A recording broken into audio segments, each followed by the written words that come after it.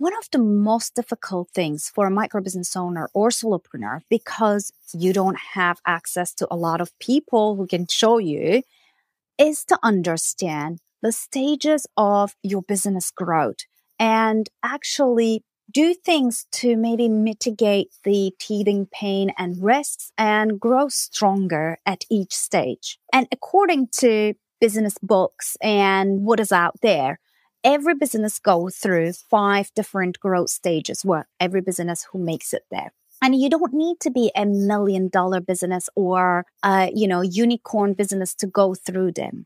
And weirdly, and that part is quite interesting, in different scales, of course, every business suffer from same types of pain and symptoms, right?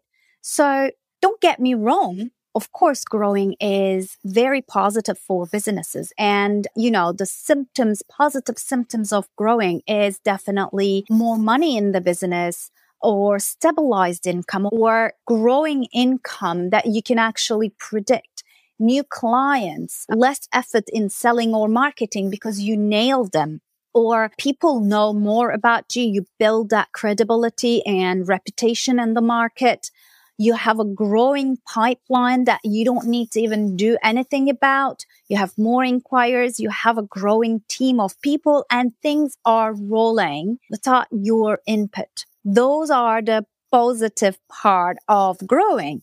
But there are also negative symptoms, and negative symptoms mostly happen when actually you are going from one stage to another. So you're in the growth spurt of your business.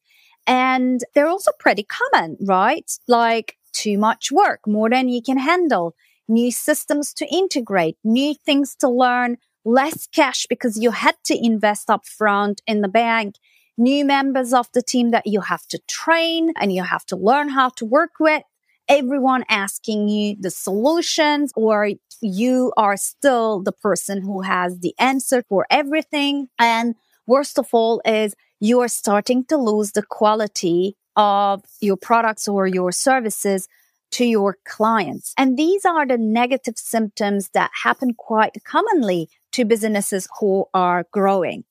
So, do you relate to these?